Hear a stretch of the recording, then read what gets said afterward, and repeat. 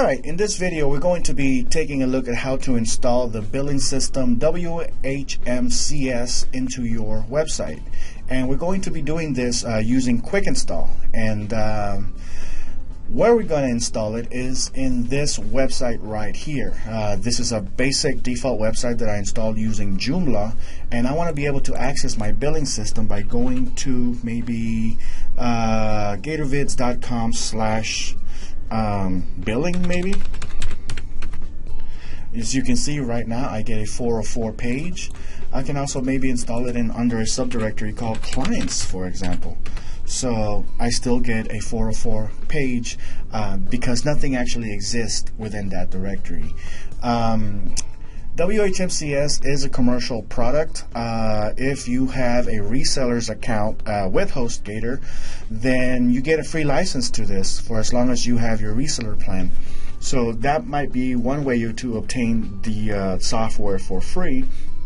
The other way is that you can go to WHMCS.com and order whichever flavor of WHMCS that better suits your needs. So anyways, in order to install it, you will need the license key. So that's the one thing I wanted to mention. So once you have that, you can go into QuickInstall and you will find it on the left hand side under billing. Here we will click on WHMCS, and we're going to click on this installation button right here. Now we type in our details. First of all, we're going to select the domain where we want the script to be installed on. Next, the installation path. Let's go ahead and install it under clients. Okay, again, you can choose billing, you can choose not admin, because most likely your other website stuff will be using an admin subdirectory for whatever other things you're using, but maybe something that's more related to your billing stuff, like maybe dashboard or something like that. Alright, so let's type in an email address and a username. Of course, your first name followed by your last name, and check your email or your WHMCS.com account for your actual installations, your license key.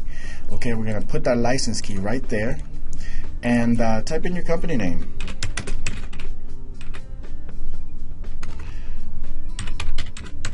Once we have done that, we click this nice green Install WHMCS button, and after a few seconds, your installation will be complete.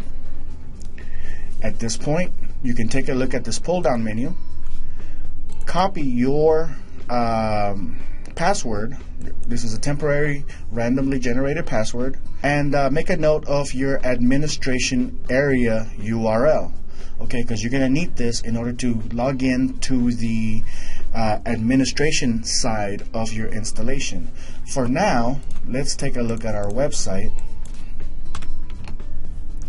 Here is my Joomla powered website, and you can use whatever you want for your main website, but we installed it under the subdirectory clients. So we're going to go in there now and hit enter, and you can see WHMCS is running and working as it should. Now, to manage your WHMCS installation, then just go to this URL, log in with your credentials, and begin your setup process for your specific website.